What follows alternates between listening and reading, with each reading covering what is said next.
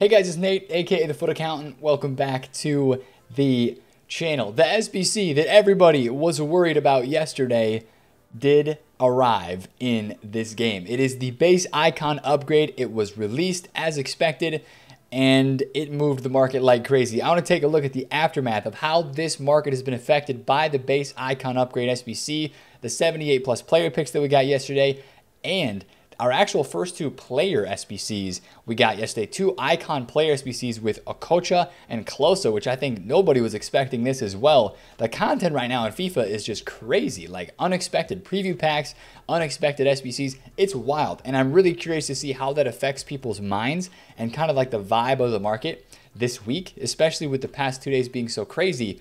I think that is going to move some of the market every single day this week. So we'll talk about that in this video as well. By the way, if you're enjoying the videos on the channel, make sure to hit a thumbs up and of course, subscribe if you're new around here. But this SBC, of course, was rumored, it was leaked, we expected it, and it did arrive. Now, the way EA priced this is they priced this at a point where it's right in that middle value. It's like, it's not cheap, but it's not too expensive. You can make an argument for doing it, or you can make an argument against it. I'm gonna make the argument against it 9 times out of 10 because it's a gamble pack and it's 500,000 coins, just a little bit less to do this from scratch. If you can do it with some fodder, okay. If you have some untradables in the club, but it's a big gamble, right? We opened a couple on stream. We got a Cafu, and then we also got a Law Drip. So like you can see, there's a wide majority of players. I saw a lot of people packing like the Bobby Moores and those types of icons from this SBC.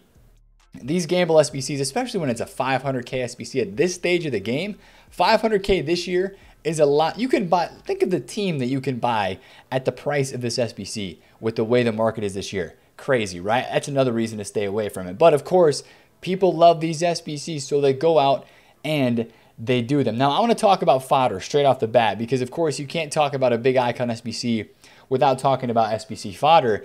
A lot of the fodder didn't move on the lower tier end, but as we had seen before with previous SBCs being released, the higher tier of the fodder, the 87s, the 88s, the 89s, especially like your Lewandowski, your 91 Oblak, your Harry Kane, and your Neuer, some of the extra high rated fodder, this stuff is absolutely banging in price. I mean, take a look at Haaland right now, 29,000 coins after starting the day, after already being invested in 24, the SBC comes out and he continues to go higher with that, of course, demand being there for the SBC. Now, Haaland was 19,000 coins on Sunday, and so he's basically up 10,000 coins per card. All of these 88 rateds are up like 10k a card. The 89s are up a lot as well. Ederson, 37,000 coins. These guys are up like 10k a card. So if you have some of the high rated fodder, you made a lot of coins. Now for the other fodder, the 86s, they stayed pretty stagnant. They stayed pretty stagnant. If you take a look at the index, I'm gonna watch the index 86 because this is really interesting. A lot of people that invest in fodder, you know, they always sell the fodder right away when the SBC comes out. So 86s, you saw the index go from 94 points down to 82, and it's kind of rebounded back a little bit, right? You've seen some of these fodder cards actually rebound back just a little bit in price. Could that continue into today? Honestly, I think so. Now, the biggest thing that we're going to talk about today is, again, supply, right? The only tradable supply for packs that was on the game yesterday, there were no tradable pack supply SBCs. There was a Defy the Norm untradable pack. There were no preview packs in the store except for the regular 7.5k pack. The only tradable supply that we had yesterday were these packs from inside this icon SBC. That was the only thing that put brand new cards on the market. So a lot of why you didn't see like 84s, 85s, and 86s go up is because there was a lot of investing on those. People sold those cards when the SBC came out. And the prices, you know, the demand and supply kind of met in the middle, and a lot of those prices didn't move that much.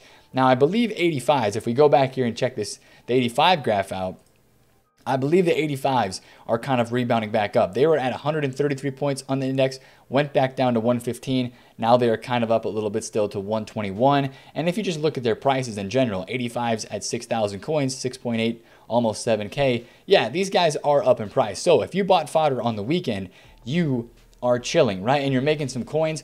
And again, that just makes us think, is this going to go higher later on throughout the week? Really, I'm not sure, right? The SBC content is so good in this game right now. I would be inclined to hold it and see if it goes higher, but you know, EA can again drop preview packs anytime. So that's a really tough call with some of those cards. And it's also a really tough call with some of these just popular gold metas. Because yesterday, with the SBC being where it was and with the amount of panic selling that we saw on the market, right? I'm going to talk about this hour of death, right? There was a crazy hour early in the day on Monday. Basically, it was like 9 to 11, somewhere in that range, 9 to 11 a.m. UK time. It must have been just like the UK woke up and said, I'm selling all my cards. And then an hour later, they were like, man, this is too cheap. I'm going to go buy this stuff. I mean, it was crazy, the panic that you saw on some of these gold cards. And I want to show you how some of the market has rebounded, right? Take a look at Ronaldo. He was 828,000 coins. If you look at Sunday, we had the preview packs. So Ronaldo went from 880 down into the low 800s, back up, and then started sliding in price into the nighttime, and then really dropped into the morning on Monday because of that panic selling for the Icon SBC that was rumored. And then he reached a low of, he was actually under 700K, but then people said, man, that's too cheap. They went back, bought him up. He went over 800K, and then his price went back down. He was actually in the low 700s again, right around the content drop, and he rebounded back to 813. There's just been a ton of up and down movement on a lot of these cards in the past day. One of my favorite cards to look at is actually this Di Natale. It was 800,000 coins at the moment. But take a look at this roller coaster ride, right? Of course, last night when we looked at him on the video, he was like 830K. He went all the way down to 682 in that crazy, you know, hour of panic. Really, for a lot of the high tier meta cards and for a lot of the cards on the game, this hour or two of panic right here was the lowest for the entire market all day, because Di Natale never went down really below 700,000 coins. He never really went below 700K again, as he rebounded from 682 to 789, back to 744, and then up over 800,000 coins, and then now kind of sliding down a little bit into the nighttime. Now, what's going to happen with these prices as we head throughout the week this week? That's one thing that I want to talk about as well, is I want to talk about the icons and the meta cards and the gold cards. You know, like some of these other gold cards, you have to think about this too. There was a lot of supply put on the market on Sunday with the 50K packs. This Ferland Mendy, you know, he was 89,000 coins with all of the La Liga hype, the links to Vinicius Jr.'s new inform, French left back, of course, Mendy being one of those best cards in the game. There's so much hype for this card right now. He went from 65K last week to 89,000 coins before the crazy supply. And now he's still down at the 71K range. Are these cards going to rise up to where they were? Honestly, I think no. I really don't think that, since so much supply happened on Sunday and since so many coins were taken off the game, do you realistically expect Messi to go back to 600,000 coins? I do not. I mean, right now Messi's 530K. He was 480,000 coins at his absolute lowest earlier yesterday in the panic. He's like right now about 520. I really don't think that you're going to see this market rebound back to prices that it was before. Now, you might have a few, variations from that. Actually, there's one that I can think of right now. Base Blanc, Baby Blanc's card was like 900,000 coins before the Icon SBC panic and everything started. He's back to 920K. But this card, yesterday on Monday, in that panic selling, in that crazy hour, right? You can see here, crazy hour of panic. He went down to 792, back up to 852, back down to 790 again. And then once the SBC rose, he just started to fly. Because again, people thought they were going to pack this card from the SBC. No shot, right? No shot you're packing a card like Blanc. Same thing happened with like Baby Van Persie, a new icon this year. FIFA 22 went down to 740. Rose back up 100K to 856, went back down to 760 again, and then rose up to where he is now, like 850, 860K. The biggest fluctuations that you saw on the market yesterday were on some of these icons and some of your out-of-pack specials. Take a look at 90R9. This guy had a pretty crazy ride as well. He was like 2.3 million coins on Sunday, went down to about 2 mil flat almost, and then rebounded to basically 2.3 mil. And right now he's even down a little bit. That's the one thing I want to continue to talk about though, right? Is this market going to return even close to where it was before Sunday? As you can see here, Baby R9 was 2.3 mil. A lot of these cards, I really don't think they're going to get close. Only a few cards, maybe some of your out-of-pack specials that have gone down in price might rebound back to where they were before the weekend. I just think that there's so many coins being drained off of this game right now with this Icon SBC, so many coins were lost on Sunday with the 50K packs and people selling cards from their team and the panic selling that occurred yesterday. And now you have a 78 plus player pick that is out for the next couple of days with rule breakers in packs and this base Icon SBC out that people are crafting alongside of so many other SBCs. There's just a huge push for SBCs right now in this game. I thought Mara's got a dynamic image. He has one on Footbin. Doesn't show one here, but anyways, there's just so many SBCs that are out right now. I don't think this market really is going to explode later on this week. The only thing that I could maybe see happening later on this week is maybe some of these prices on some of these gold cards rising back up a little bit again if there's just no content. But it would be really strange for me to see the insane content that we've had recently just come to a screeching halt this week, right? Again, we've got season milestone rewards and a new season coming later on this Friday. As you can see, it's kind of behind the face cam, but we only have 2 days left. People are starting to worry about what's going to happen to the market with the season rewards. Now, I mean, I'm going to be completely honest. We'll talk about that later this week. Those are all untradeable rewards. So for me, I don't think it's going to be an insane market impact. But even right now, people can't play FUT Champs. If you go in here and go to quick FUT Champs qualifying, you're going to get an error message, and there's been some information from EA on this. You said, we're aware around the messaging players have received when trying to enter the FUT Champions mode. We'll look to share a full update later. They said they're still working to restore access to playoffs. Updates will come when more information is available. So like right now, there's probably even less demand for people to go out and buy teams and to use cards because this FUT Champions qualifying mode is shut down. So that is one thing to me that since we've had a nice market rebound on some of these icons, even some of the ones that I bought, like Middle Zola. Middle Zola is an icon that I bought. I got a really crazy price when he was down super duper low. I got one at 570,000 coins. I believe right now he's around 660, 670K. So he's up like 100K from his lowest of lowest points. But, I mean, I'm trying to get this card out tonight because if you take a look at some of these other listings on the market, there's a lot of supply. Take a look at all these Zolas, right? There used to be, before this weekend, Zola would only have like 1 page or, 2 to 3 pages on the market, 1 page, about 50K up from where his price usually was sitting. But take a look at these. A lot of these cards, if you take a look at icons on the market, especially with the Zola right now, look at how many of these have no games played for their current club. These are cards that are trying to be flipped by traders, right? Now, I'm one of them that's trying to flip this Zola right now, but this Zola card would be one that I would keep an eye on because there's so many traders. If there is panic heading into the 6 p.m. content time today, you're going to see some people start to sell some cards off because, again, that's the thing I want to talk about heading into this week and going forward as well is you're going to have so many people that are going to continue to be scared with content on this market with, oh my goodness, today they could drop preview packs, which is true. And since we just had so many people losing coins from that content that EA put out with preview packs, I think what you're going to see is even more so every single day around 6 p.m. UK time when we head into the content drop, you're going to see people selling special cards, selling icons, and selling golds. People are going to be selling cards every single day before 6 p.m. just because there's this fear that EA is going to destroy the market today with whatever day that is, whatever content might be being released. So that's one reason for me where I'm kind of looking to take the coins on some of the cards that I bought. If you bought icons yesterday, icons, meta golds like the Mbappe, like the Ronaldo, the Neymar, those were the best movements, right? I bought a base Kaká. He's actually down a little bit right now. He was a little over 800K. I bought one at 717, and those are my biggest flips from yesterday for sure. Now, of course, there were some other cards, non-icons or non-goals that did very, very well. Vinny Jr.'s informs, right? Vinny Jr. inform out of packs to 83. This guy was 160,000 coins. I bought 3 of them last night at 155.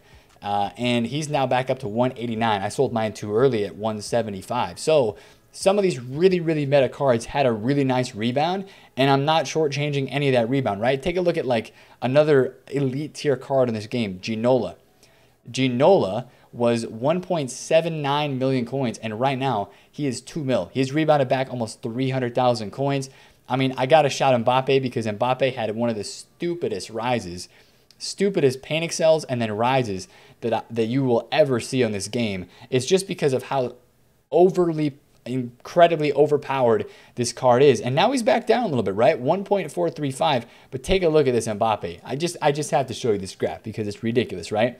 Mbappe was 147, went down to 127. In the course of 2 hours, this man dropped 200K, the best card in the game, then rose back to 1.45. He was down in the 1.3s again, and then actually went up to 1.5. Now, this is one thing I want to point out as well. When you are on this game, there are a couple peak points every single day on the market. For a lot of these cards, as we're looking at peak prices on the day, take a look at this. Basically, 2 to 3 hours after content, 1.487. This Mbappe hits his peak price. Di Natale, who we just looked at, he hit his peak price at literally the exact same time. Boom. A couple hours after content, literally 2 to 3 hours after content, these guys are rising up and hitting their peak prices.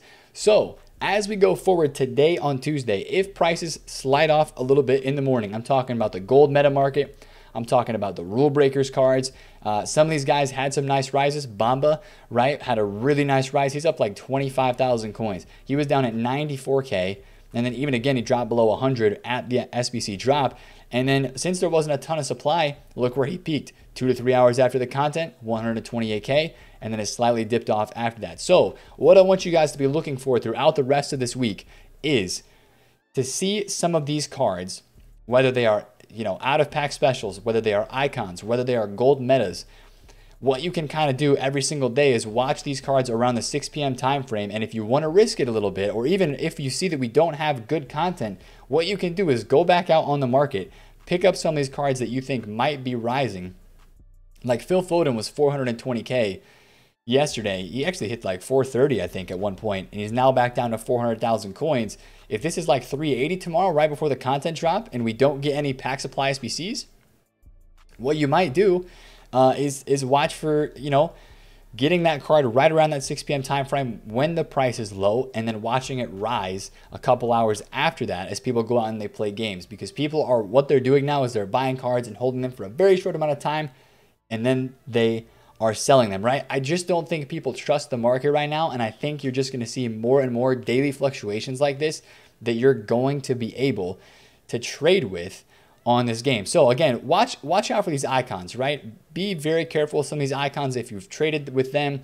Like this Baby Zola was down at 700,000 coins flat. He went a little bit over 800K and is now back down under 770. And I bet if you take a look at some of these cards too, yeah, you can see 0 games played for the current club on this card. That for me says that it's a trader, because that's the person that bought the card and listed it right back up for a flip. So just be careful with some of these icons and some of the rest of this market. Again, we just have to remember that it's so very supplied right now at the moment, whether it's hero cards, like Abedi Pele is another one. I know I'm just shouting out so many examples. Abedi Pele was down at 700,000 coins flat, and during like the market hour of death, like that 9 a.m., 10 a.m. UK time, this guy was like 600 and something crazy thousand coins. I actually want to look at this because he rebounded. He had a really, really nice rebound. I'm just going to take a look at it really quick over here on the left. Abedi Pele went from, he was down at 630K, 630, and he went back up to 760 at a peak. So again, I don't think you're going to see prices during that hour of death hit again for at least another week or two. The next time that we have like the Black Friday panic start to creep in. But the main things I want you guys to remember, like the aftermath of this SBC and of this Base Icon, is right now people are losing coins every single day because they're doing player picks. Like gold non-rares are like 650 coins a piece, because people are doing these player picks. The Base Icon upgrade fodder is rising. People are going to chip away at this over the next couple of days. The SBCs right now are just the hype on this game, and there's less gameplay demand with FUT Champions qualifiers being, unavailable at the moment. So that's why I think that, yes, you've seen a nice bounce back on a lot of this market, but if you have some cards, that, especially if you're just trading with them, I would really advise taking the coins on some of those cards. That's why I sold the Vinny Juniors. I even sold them a bit early. I would advise taking the coins on some of that stuff. Now, this is what I have right now. I've got the Zolas, the Kaká, the Sanchez. I've got the Rudiger that I bought when he was in packs. I have a Trent that I'm hoping rebounds back a little bit. That's going to end up being a little bit of a loss. So I'm losing some coins right with you guys, but we're going to make it back, right? We're going to get a hold of these new market trends and start flipping cards. And there's probably going to be some movements today on Tuesday, depending on what the content is. that we'll be able to trade with. So I'm excited for that, but it was a massive, massive day of content yesterday and a ton of market movements. Again, I think the things we have to remember is less coins are on the game now. There was a lot of supply put on the market, and I'm just unsure at, the people on the game wanting to just buy a lot of cards. I don't think you're going to see a lot of prices skyrocket today on Tuesday. I think it's just going to be pretty stagnant. Maybe a few kind of drops into the 6 p.m. time frame that we could be able to trade with. So that's the video for today, boys. If you did enjoy, smash a thumbs up on it. Comment down below if you have any questions, and subscribe if you're new. It's been TheFutAccountant. I'll catch you guys later. Peace out.